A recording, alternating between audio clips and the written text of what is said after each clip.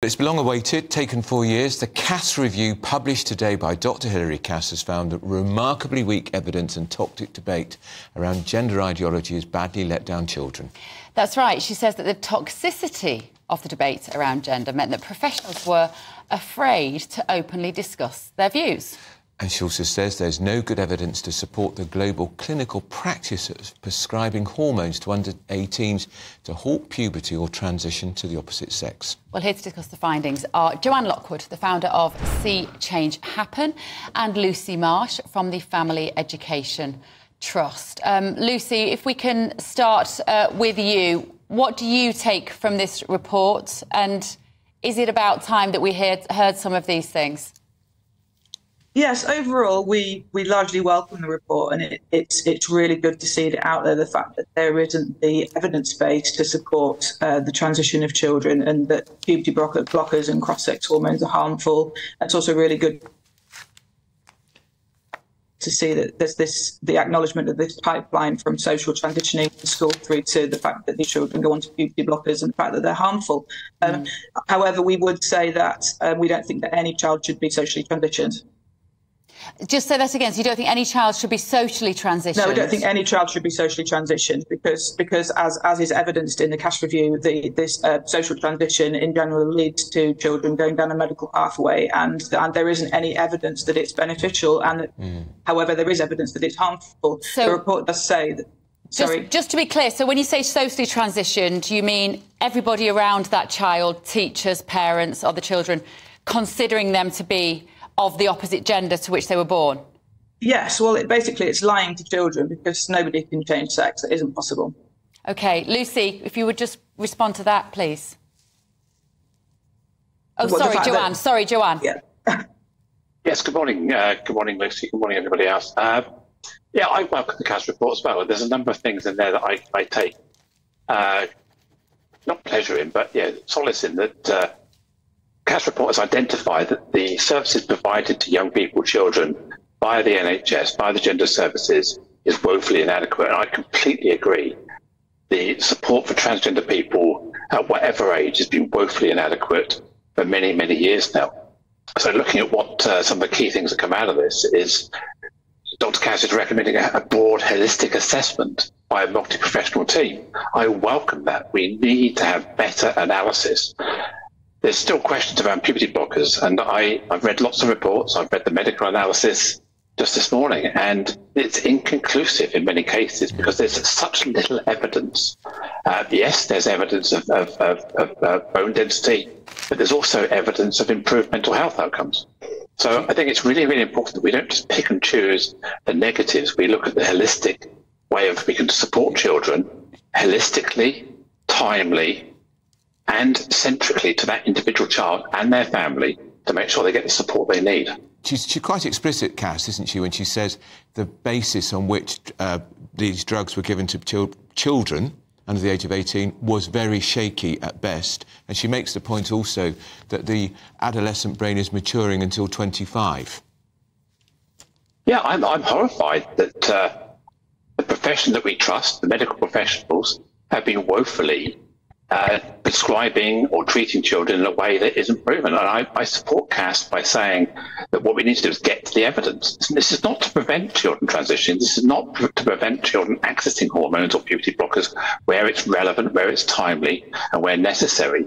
This is about putting the evidence base and the processes in place to ensure that our young people, our children, get the best relevant care that they need, that is safe and proven, so I support that. Thanks, Joanne. Lucy, how do you explain the concept of transgenderism, if you like? How do you see it in an individual, particularly children? I think adults is a very different proposition.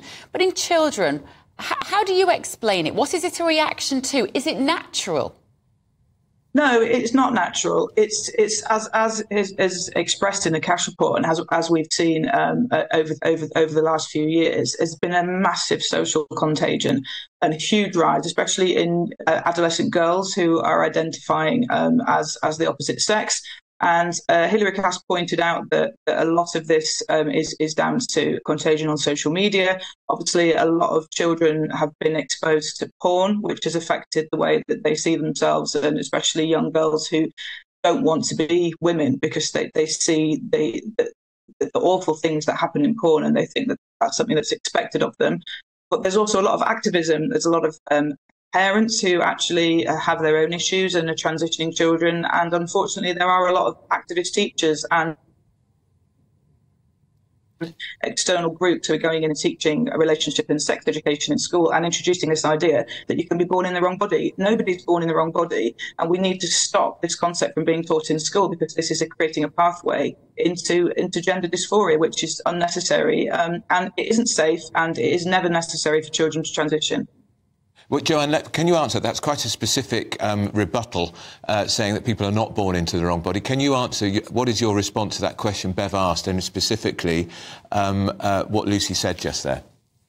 I'm not going to get into a debate around born in the wrong body, not born in the wrong body. For me, my brain sees me, myself, my identity as female.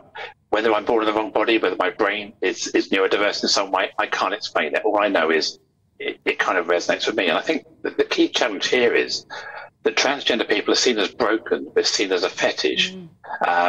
Just looking at the Twitter comments I'll get them after this interview, we'll see that people are accusing me of being a paedophile, harmful to children. Joseph Mengele, I think I was quoted this yesterday. Yeah. So this is the narrative that trans people are facing. And so what we're doing is we're really imprinting that onto children. We look at the world of sport, and most sporting bodies say you cannot take part in their sport if you go through male or female puberty, mostly male puberty. Therefore, denying children, young people, the option to halt puberty, to allow them to get into sport in their adult life, we're failing people. So, yeah, I think there is an issue here where we're demonizing trans people. It's wrong. The same narrative we're applying to people who are gay, people who are black, going back many, many years. But we're creating this us and them. But Cassie's concern is that children who are too young are being lured into this world. I'm concerned that young children aren't getting support they need with their families to make balanced decisions for their lives. There are many, many children who have successfully and continue to successfully live their lives with a trans identity that have not had regret. Yes, I accept there are some people where it's not right for them. And I think every step and care should be taken to ensure that it is the right step for whatever age you are, to make sure you understand the full implications of the choices you're making. Not to start with an opinion that you're wrong. To start with let's talk, let's discuss this, and let's balance out what is right for you as an individual. Lucy, how do you respond to the speculation that we will look back on this debate as we now look back on the gay debate and say, well, obviously it was wrong at the time. Of course people are born gay. That there might be a time we look back and say, well, of course some people are born to a different gender to that which their physiology would suggest they are not. But I just think that that's wrong. People are not born in the wrong body. And unfortunately, that the way that this has gone over the last few years, activists have basically trapped onto this and are encouraging children, whatever their motivation is behind that, that is up for debate.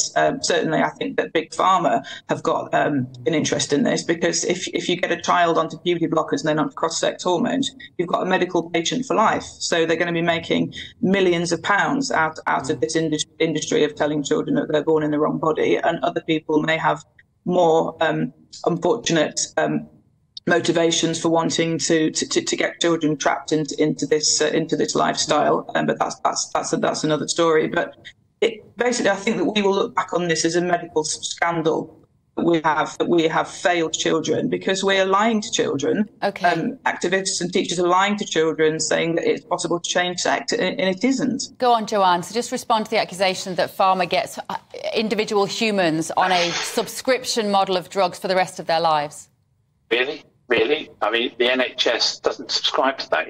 We're not getting money out of people to fund drug companies. This is more than that. I think it's very disingenuous to say that this is Big Pharma trying to take over the world. In America, it's huge. In America, it is the growing. In America, it is the biggest area of medicine now. It's growing bigger than any other race. America is only one territory in the world. There are many other territories, Australia, New Zealand, all across Europe, the rest of the world, have a different pharma model. And there are still trans people. There are still young people identifying as non-binary or transgender. I certainly don't see pharma influencing anybody. This is not something, an addiction. This is not a drug. Validating a child is not indoctrinating them. There are equal pressures. The Cass report quite clearly said there's toxic debate on both sides. There is a toxic debate on both sides, and what we need to do is have a more centrist conversation with evidence. Can I just jump in there and say, do you think by saying that people aren't born into the wrong body, that adds to the toxicity around the debate? Well, many of the young people today identify as non-binary, and the fundamental identity around non-binary is about gender. It's not about body. It's not about physique. It's about their identity of who they are. So maybe this was a very 1970s, 1980s model of being trans. It was your body that was at fault. I think we're more contemporary now. We understand it's actually more about brain development, how we see ourselves, the role of gender, the social construct of gender, if you like, our role in society. It's not just about what we've got between our legs or on our chest anymore. People are far more discerning around avoiding the term transsexual, because that brings this sexual element into it. And I certainly don't feel sex is an issue or my body is an issue. It's about who I am and how I'm treated and how I interact with society. Go on, Lucy. Just have the final word on that, because I think we can distinguish between individuals who should always be treated with kindness and compassion and consideration, and what we might describe as the trans activists' ideology, part of which inspires this very toxic debate. Yeah, well, of course, all individual children, we're talking about children here, need to be treated with care and compassion and with kindness. However, it's not kind to lie to children. If a child comes out and says that they're questioning their gender identity, they need to be told the truth. They need to be told that it isn't possible to change sex. And in terms of gender, if we're talking about gender stereotyping, the transgender ideology is profoundly regressive, because girl have to identify as non-binary in order to do what she wants to do. A girl can have short hair, a girl can dress how she likes, a girl can play football. It doesn't mean that she's non-binary, it doesn't mean that she's a boy. Equally for boys, if they're more feminine, it doesn't mean that they're girls just because they're not particularly masculine presenting. We need to get away from these stereotypes, because this is regressive, and this is putting children into boxes to say, if you're a girl, you have to be like this, you have to like pink, you have to be looking at the porn aspect of it that Cass talked about, that they have to look like porn stars with heavy makeup and false eyelashes. A lot of girls don't want to look like that, but just because they don't want to look like that, it doesn't mean they're non-binary. I think we need to stop lying to children. We need to get back to reality, and the kind thing would be to say, no, you're not. If a girl says I'm a boy, say no, you're not. You are a girl. You can have infinite number of personalities. I think we've forgotten about personality and it all about gender and identity politics, and we should not be having identity politics when it surrounds children. We need to be looking at safeguarding and bringing it back to safeguarding. OK, well, listen, thank you both. Really interesting debate. Really interesting, and hopefully not toxic. And we appreciate your input this morning. That was Joanne Lockwood, the founder of See Change Happen, and Lucy Marsh from the Family Education Trust.